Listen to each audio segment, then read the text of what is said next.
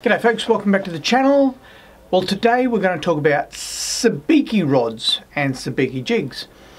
I did a video a while back, probably about 8 or 9 months ago, about a rod called a UTG from Okuma, up the guts. And what it does, it houses the sabiki jigs in the middle of the rod. Now, these rods are ideal if you're going out in a boat and you're going to chase some bait, some live bait before you start fishing. You don't want sabiki jigs on a dedicated rod lying around the boat because there's so many little hooks, and every time you walk past these little things, they stick in your jeans, they stick in your clothes, and worse, they stick in your skin. Housekeeping: if you get anything out of the video, make sure you hit that thumbs up for me. Hit the subscribe button to watch future videos, and if you're interested in supporting the channel, in the description below you'll find a Patreon link. Okay, sabiki jigs. The most common question I get is, what size hook do I need to put on to catch the herring? Firstly, it's not just herring you can catch with them. Another question in there talked about the different species in the bay that you can catch, and quite often you'll get the pilchards running through, or sardines, and you can use sabiki jigs for that as well when you find a school. The hook sizes I use are between 10 and 14. You can go a little bit lower than 10, but you have to be careful. If you go to a lower number, which is a bigger hook, you'll find that you may have trouble with the size of the hook going up the guts of the rod. So make sure you check the size of the hook up the guts of the rod before you go out and buy a whole heap of sabiki jigs.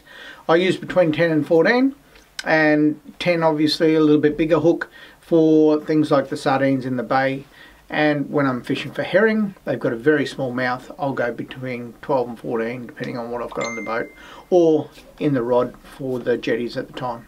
One of the questions I didn't get, but it is important for you to know, is you may have to modify your sabiki jigs if you use an up the guts rod.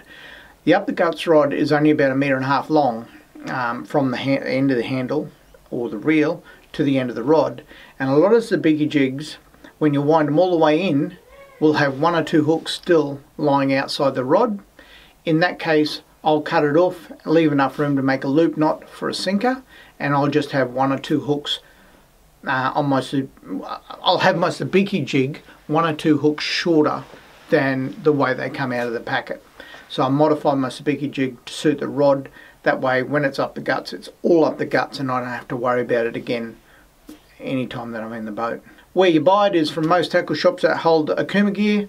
The Okuma UTG it's called, up the guts. Hope you got something out of the video. Make sure you hit that like button for me, the thumbs up, subscribe if you haven't already. Description below for Patreon link. Now at the end of this video right now, I'll just put in the main body of the video that I posted about 8 or 9 months ago. Thanks for watching. Catch you on the next video.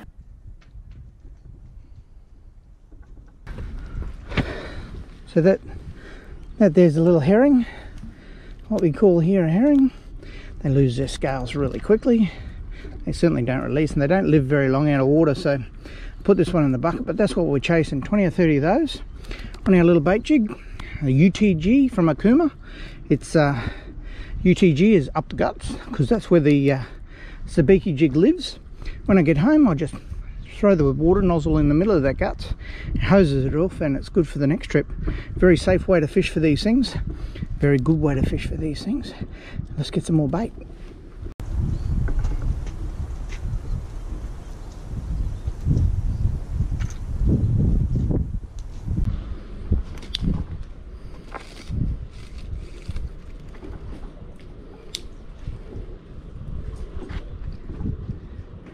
Doesn't take long, and we're on again. Another 2.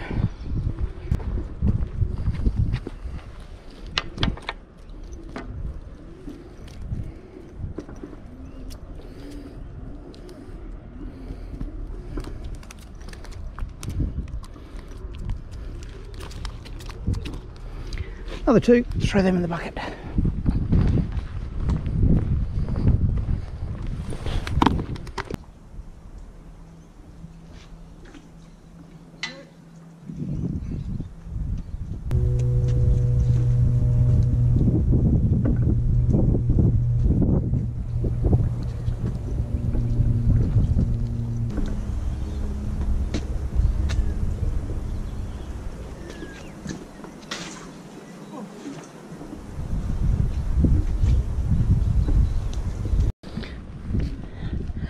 So this is what the fish come around and feed off from the pylons.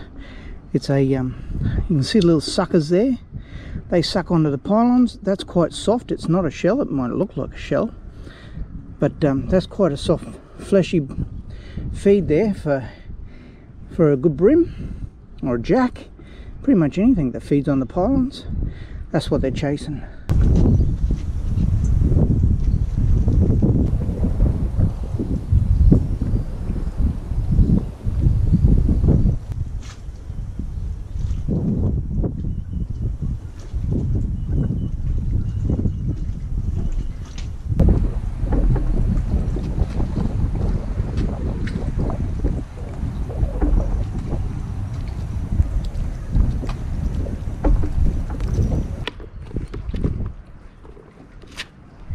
So I'll just put this away and we'll have a bit of talk about it here.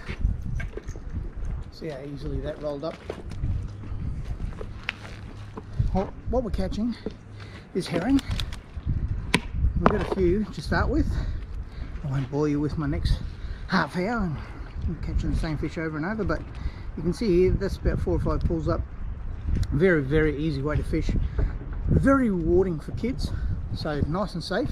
This is a sabiki rod, so it's called a UTG 732 SBK. SBK sabiki. UTG is up the guts, so you can see there's no runners in this. The actual sabiki jig sits in the middle of this blank. The blank is flexible, so it's not a broomstick by any stretch of the imagination, and you can pretty much use any 10-pound line. This is a 10-pound platypus, so 10-pound platypus. You put a sinker on the end, as you can see in the video there, so just heavy enough to get to the bottom, and then you just work your way around the pylons until you find a little school of herring. Once you've found them, you collect your bait and you go home happy.